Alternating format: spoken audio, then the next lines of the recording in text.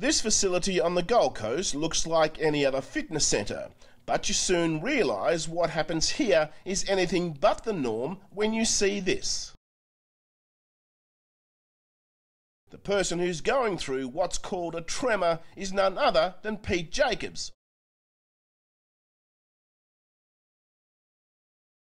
But from being the best in 2012, Jacobs finished amongst the rest last year, his 79th placing the result of his body not being right. So, on the advice of his physio, he's undertaken the NeuroPhysics training program, which in simple terms activates the nervous system to optimise performance. The mind and body connection is incredibly powerful. You know, I'm able to release tension that I build up, I'm able to stay healthier. I'm learning so much more about how the body works that, you know, I'm just much more knowledgeable, and knowledge is power. And with that power, Jacobs is aiming to win his second Hawaiian Ironman title in October and beyond. The goal is to cross the line first, you know, as many times as I can, you know, in the next 10 years, so 10 more times. Ken Ware is the man who created the exercise-based program. As an elite athlete, he's obviously his best advantage if he can maintain and control arousal for very long periods of time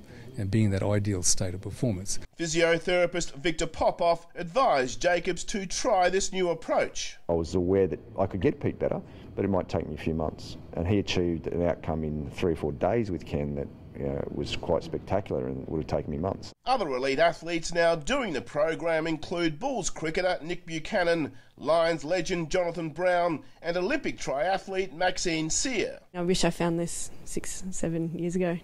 They learn through a whole heap of techniques.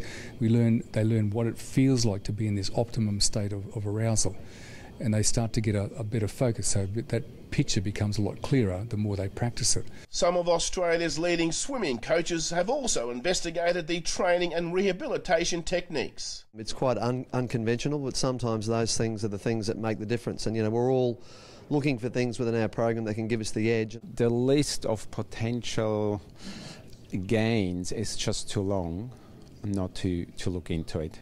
Sean Lawson, Fox Sports News.